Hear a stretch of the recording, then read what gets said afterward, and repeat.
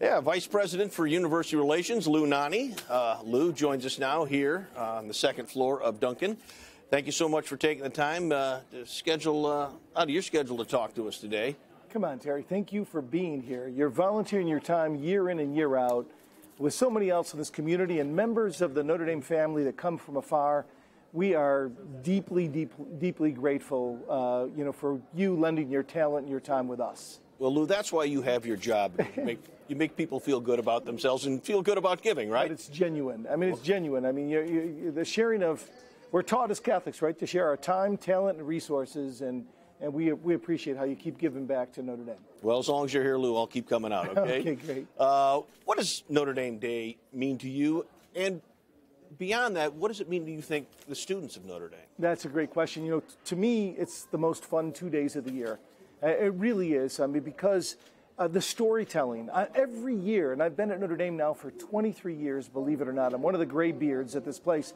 But when you look at the breadth and depth of stories of people doing good in this world, how they are leavened for a world that is deeply in need, whether it's through rare disease research or whether it's going out to work on trying to rid this community of lead-based paint, or whether it's sharing the gift of song, whatever it is, it's just so energizing, and it buoys your spirits, and it gives you the energy to go out and do so much work. And for our students, Notre Dame Day, and the time that we are together, provides more resources for their clubs and organizations than any other single source throughout the year.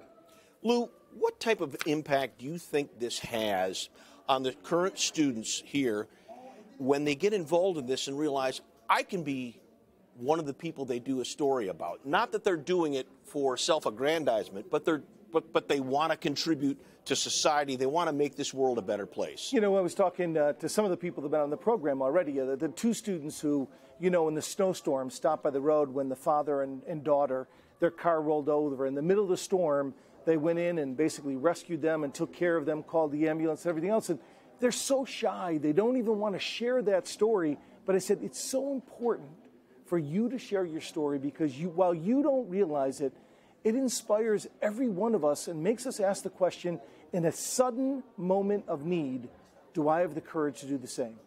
And it's it's that ripple effect that really inspires us all. I met with some of the civil engineering students that upon graduation, 8 of them are flying to a remote part of Bolivia where they're going to build a footbridge for a community so that those mothers and children can make it to access school and healthcare and food and everything else. Their stories, when there's so much need and trouble and ugliness in our world, their stories are what instill hope in so many of us, and that's what's so invigorating.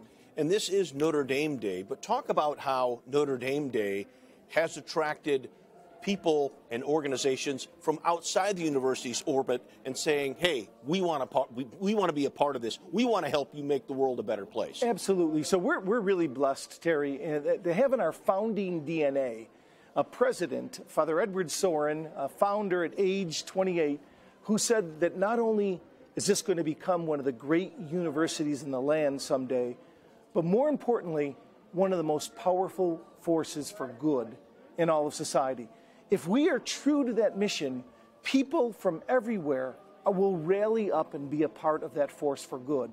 And that's what's happening. People who maybe don't care specifically about Notre Dame, but want to use Notre Dame as a conduit through which they can impact real-world problems, all aboard. And I know you probably touched on this already, but you have graduation, you have the first football game, but you say Notre Dame Day is your favorite day of the year. What makes it so special, even above some of the things that we all really hold in high esteem?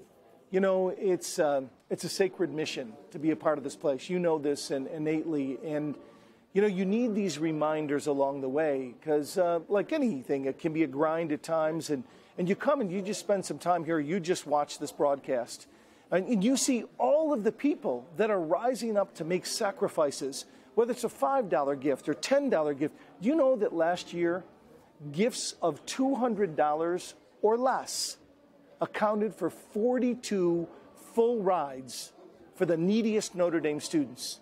So anybody who tells you that at a big place like Notre Dame, a gift of $100 or $200 doesn't matter.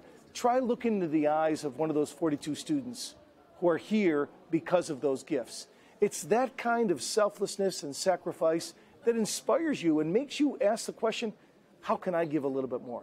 How can I be better? How can I be more tender, strong, and true in the way that I lead my life? And every year, Notre Dame Day is bringing more people into the fold, exacting this very mission. Absolutely. We think that we're on track right now to break the record number of donors this year.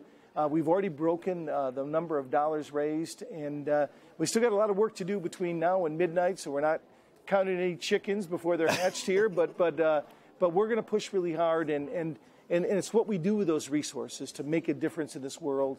That's really what it's all about. Lou, always good to see you, my friend. Always good. Thank you for your contributions to Notre Dame, our mother. And I love living right in your neighborhood, so thanks for being a good neighbor. You bet.